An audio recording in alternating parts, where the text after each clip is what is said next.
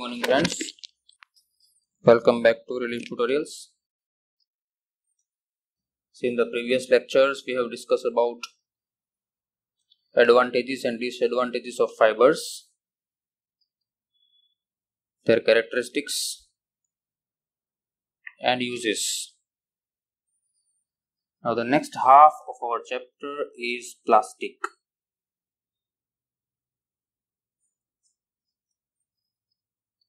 We all are aware of this word plastic. Nowadays, the things which we see around us is mostly made up of plastics. From morning to evening, we go through many things of plastics. Bucket, chair, pen, your bags, pouch, comb, toothbrush. Even some furniture items are also now available in plastic form. So what is plastic actually? See, just like the fibers, synthetic fibers, plastics are also one type of polymer.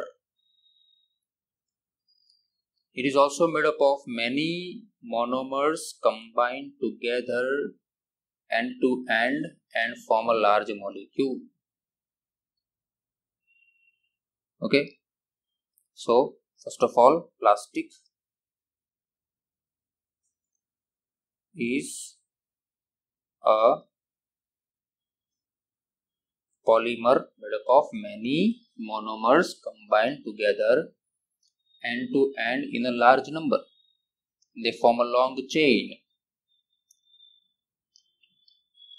Plastic is a synthetic material. Synthetic means produced, artificial, which on heating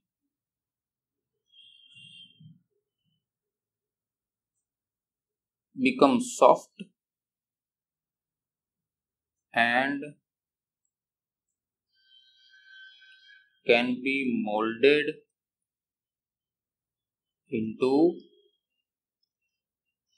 desired shape and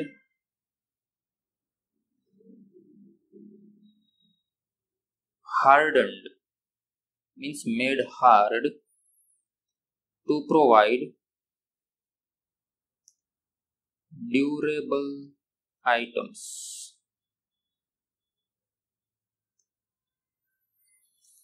This is one type of artificial material which on heating becomes soft and can be molded into desired shape and size. Okay, which is hardened and produce domestic or industrial items, which is durable, means long lasting. One of the property present in this synthetic material is plasticity. Already we have gone through one word called elasticity. Elasticity means the property of a substance. Elasticity means a property of a substance by virtue of which it regains their original shape and size on removing force.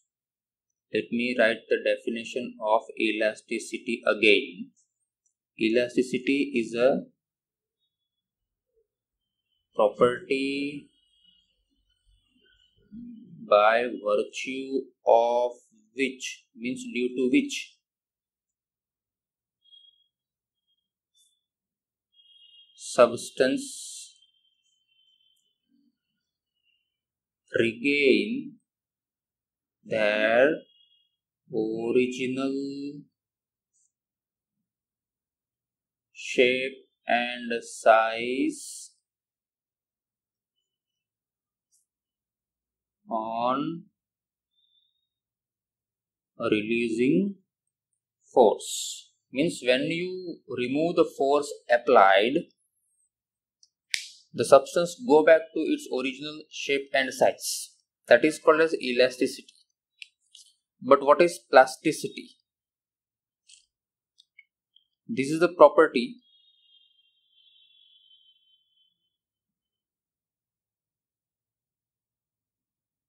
by virtue of which a substance can be easily molded into thin sheets or drawn into fibers on heating.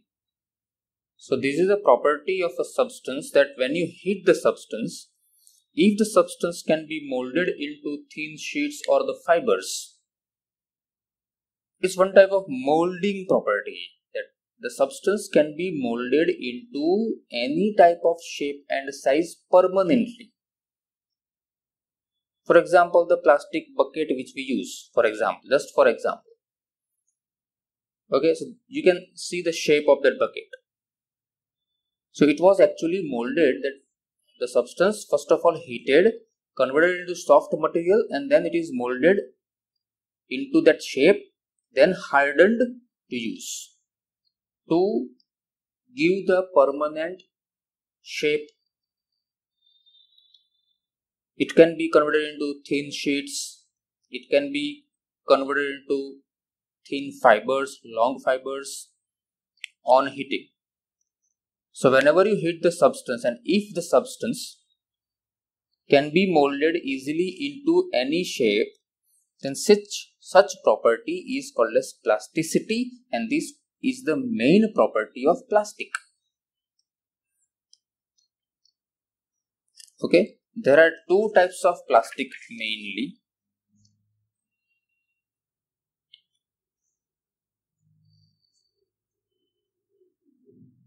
Thermoplastic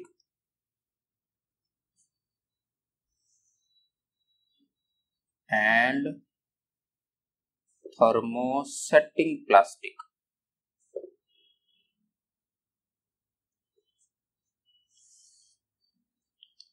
What do you mean by thermoplastic? The plastic which can be easily get deformed on heating,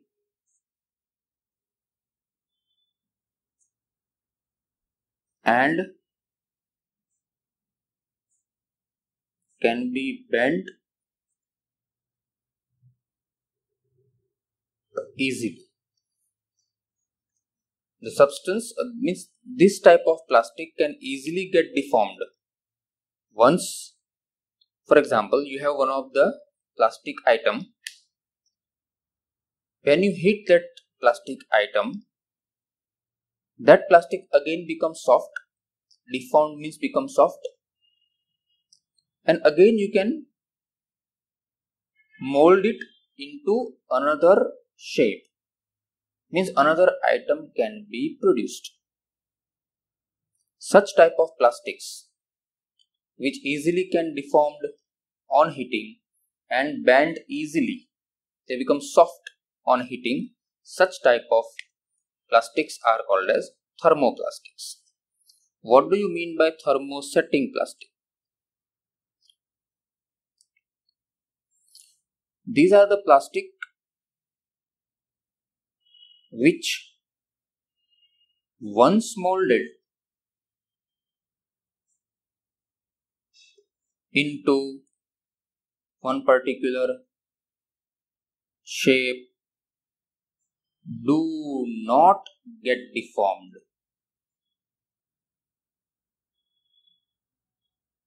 Do not get deformed means they do not get soft on heating,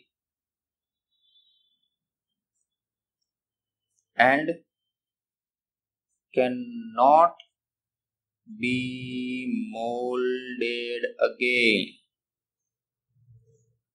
So this is one type of permanent plastic, that once you form one of the item made from thermosetting plastic, it will not get deformed on heating.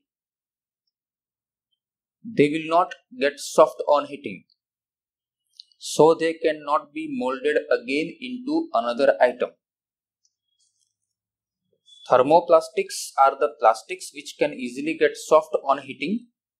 They can easily get deformed on heating. They can be remolded again and again repeatedly. But this thermosetting plastic, setting means they already set itself in one particular shape and size, so they do not get deformed on heating, and they cannot be remolded again.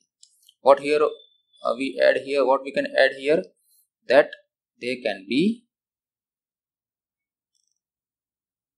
remolded again and again.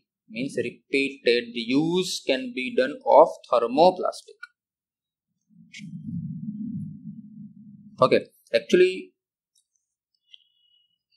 we are actually making the list of what the differences between these two as well as their properties. What is the effect of heat? So as we have seen here, that when you heat this, it becomes soft.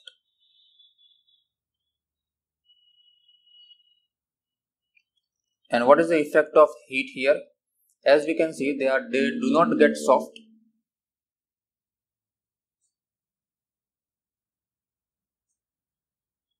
On heating.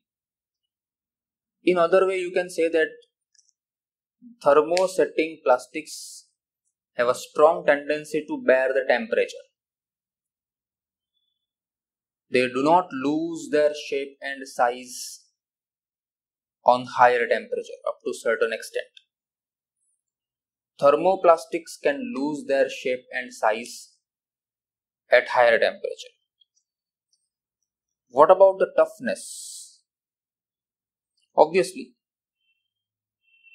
thermoplastics are less tough and thermosetting plastics are more tough. They are hard actually as compared to the thermoplastics. Thermosetting plastics are more tough and rigid. Rigid means they maintain their shape and size on higher temperature also. What is the effect of temperature? Again, same thing. They are less resistant to high temperatures, because at high temperature they lose their shape and size, but here they are more temperature resistant. So less effect can be seen on thermosetting plastic of temperature. Thermoplastics can be recycled and remolded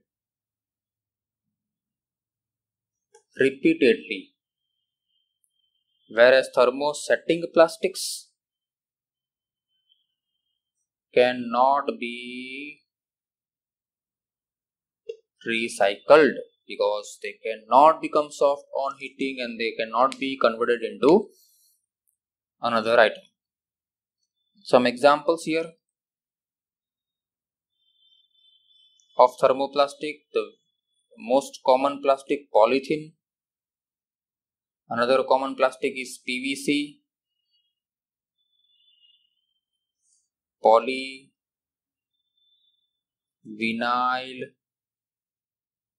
chloride, the full form of PVC here.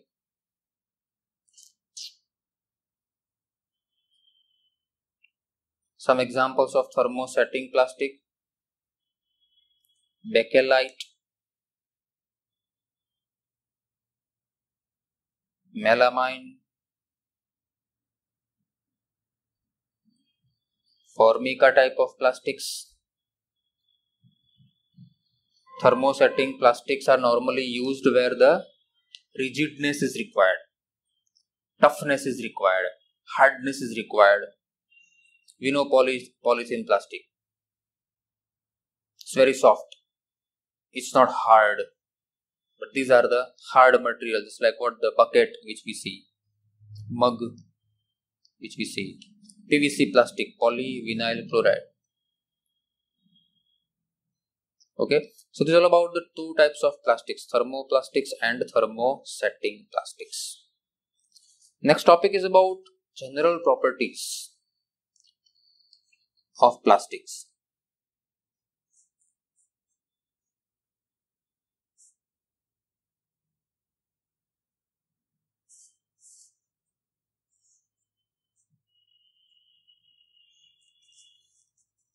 First property, plastics are non-reactive, means they are inert. Inert means non-reactive. There is no effect of air, no effect of water. Just like we know that the metals like iron, copper, zinc get oxidized, they get rusted, eventually the metals eaten away. But plastics are non-reactive, so they do not perform any type of chemical reaction with the surrounding air, water or some chemicals.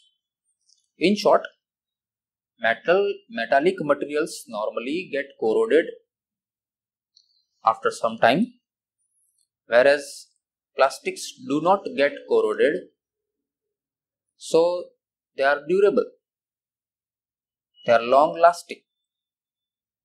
Therefore, we use, for example, water pipelines are mainly made up of what? PVC. Because water is continuously passing from that pipeline. In place of PVC, if you have used the iron pipeline, the steel pipeline, so that metal gradually get corroded. So we need to replace them after some regular interval of time. Whereas once you fit PVC pipes in place of iron pipes for taking water from one place to another, so that PVC will not get corroded. So I think the lifelong you can use the pipelines. Sanitary fittings, water tanks, we know the Syntex tanks are available in the market. In place of that plastic, if you use the steel material or any other metallic material, due to continuous contact with water, they get corroded. But PVC do not get affected by water. That is why it is used for that purpose.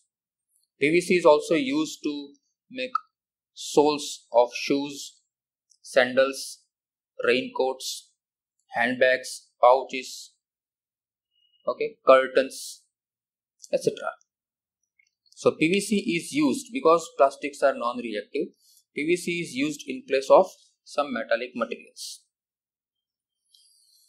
Another important characteristics is plastics are light weight. Lightweighted. Metallic bodies are heavy. Steel bodies are heavy. But these plastic materials are quite light in weight, and the best example for that is thermocol. It's very light in weight, and that is why it is used to make disposable items like disposable cups, dishes, packaging material, to pack the mobile phones, to pack TVs, refrigerators, washing machines. We use this thermocol because it is light in weight. Third, plastics are strong and durable.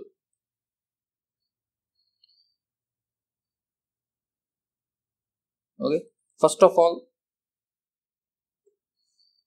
thermosetting plastics, we know that thermosetting plastics are molded into permanent shape. They are hard enough. Okay. Examples are melamine type of thermosetting plastic, which is used to make dinnerware, decorative items, kitchenwares, fire resistant fabrics. So many uses of melamine plastics are there. Polythene, the thermoplastic actually, which is used to form carry bags, school bags, cellotapes, also called as adhesive tapes, pipelines to carry fluids from one place to another. That pipeline, the soft pipeline, if you remember, the soft pipeline which we use to sprinkle water on our veranda or backyard or on the garden. Rigid pipeline is actually made up of PVC, but the soft pipeline is made from what? Polythene. So next example is of PVC again. PVC is used to make many domestic items, toys, tiles, furniture items, bottles. Some rigid pipelines are there. Many such items are produced from PVC because of its durability and strength. Fourth important characteristics or fourth important property is that they are the poor conductors of heat. They do not conduct heat easily. That is why bakelite type of plastic is used to make handles of utensils in kitchen.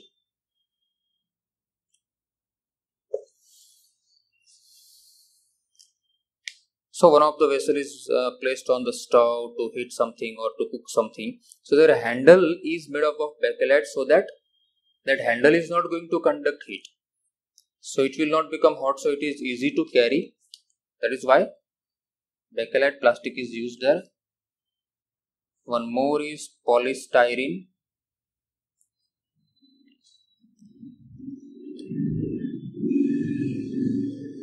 Okay, polystyrene is a thermal insulator. Thermal insulator means it is not going to conduct a small amount of heat also.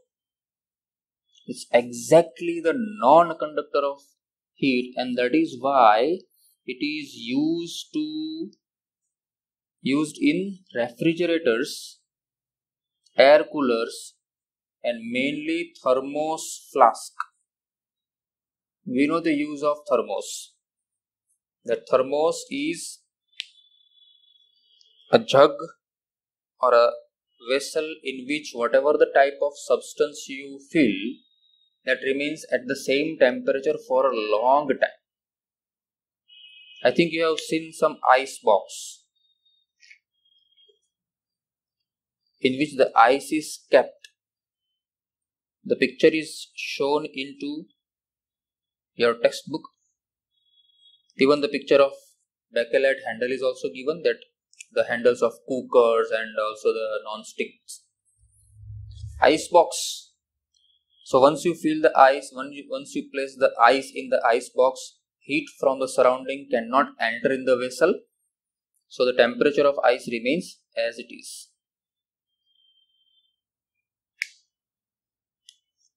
Okay. Next property, that they are the poor conductors of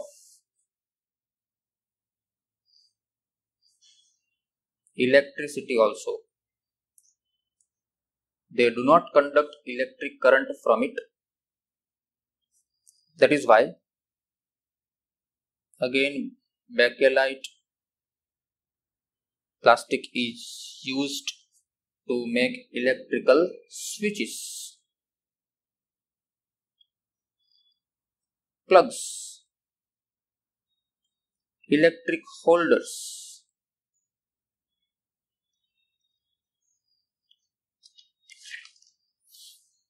The pins you have seen, the plugs you have seen, the sockets, the switchboard we have seen, they are all made up of bakelite type of plastic because they do not conduct electricity. Okay. Sixth property is that they are inert. Already we discussed. They are chemically totally non-reactive.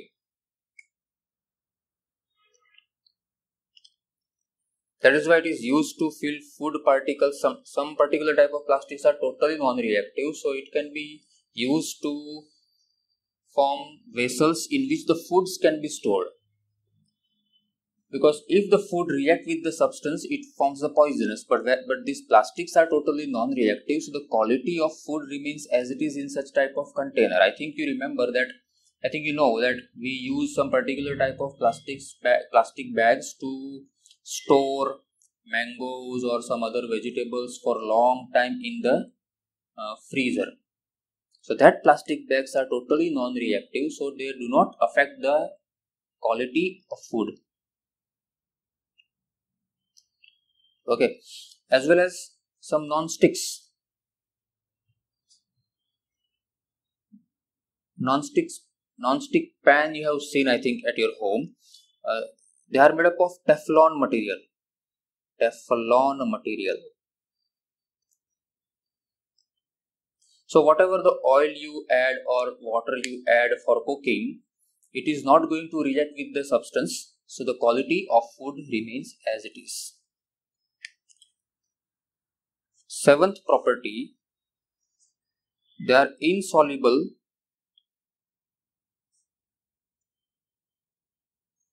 in water. Plastics are insoluble in water, so we can easily store water in the containers made from plastic. Very short use. One more characteristic that plastics are highly inflammable. Highly inflammable means they can catch fire easily. They burn easily. Okay, so whenever we are dealing with the plastic items, we have to take care that it should not get burned. On burning, they produces poisonous gases, pollutant gases, which pollute the atmosphere, which pollute our environment. Okay, so deal with these characteristics carefully. So there are totally 8 general properties we have discussed. Non-reactivity, lightweight, strong and durable, poor conductors of heat, poor conductors of electricity, they are inert, so therefore the Teflon is used as non-sticks. They are insoluble in water, so the water can be easily stored. They are highly inflammable also. Besides all this, plastics are cheaper as compared to the other materials which we use in our regular life. That is why the use of plastic is increasing gradually. At the same time, we have to take care that plastics are again non-biodegradable. We will discuss this topic in the next lecture actually, but let me give you some hint. They are non-biodegradable, so the use of plastic increasing the pollution problem. How to dispose them, how to destroy them. So the next topic will be about plastic and the environment, how it affects the environment. So students, you have to read all these topics, you have to read the topics carefully, and you have to remember the examples like Bakelite used to make handles and melamine used to make dinnerwares and the kitchenwares. What is the use of PVC? What is the use of polythene? You have to read them and make a note. Please. Best of luck.